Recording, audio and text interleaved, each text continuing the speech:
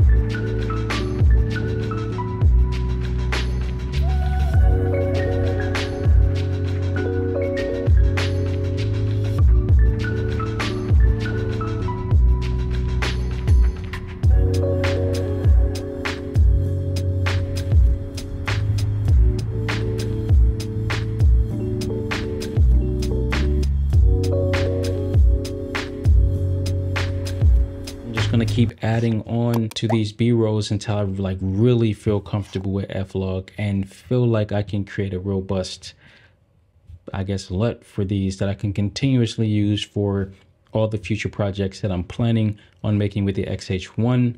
Thanks for joining and subscribing and staying awesome. You know, just stay awesome.